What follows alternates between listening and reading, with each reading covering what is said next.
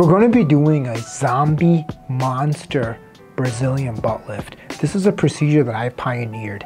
What we're going to be doing today is using donated human baby amniotic fluid.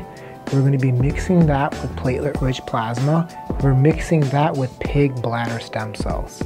We'll take that mixture, we then add 30 vials of Sculptra to that, and we'll be enhancing the buttock. Now, in this procedure, people think you're putting a filler or filling the buttock. Well, that's really a misnomer. What we're really doing is we're using collagen stimulators, biostimulators, to grow collagen and fullness in the buttock. So what we're going to do is we're going to layer the products. First, we're going to inject 15 vials of Sculptra, and I'm going to show you this in each buttock. Now, we've taken each vial of Sculptra and we've made a 60 cc solution with our special recipe.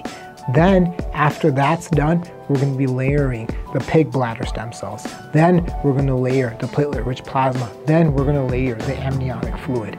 After this is done, she'll have her final result in 6 to 8 weeks. But you'll see, when we're done, she's going to have a dramatic result. And when it's all said and done, it's going to be amazing. Let's do it. Hi everyone, we're going to be doing our non-surgical monster zombie BBL. Today, what we're going to be doing on our amazing super duper VIP patient is we're injecting pig bladder stem cells, platelet-rich plasma, donated amniotic cells with Sculptra in the buttock. Here are the products.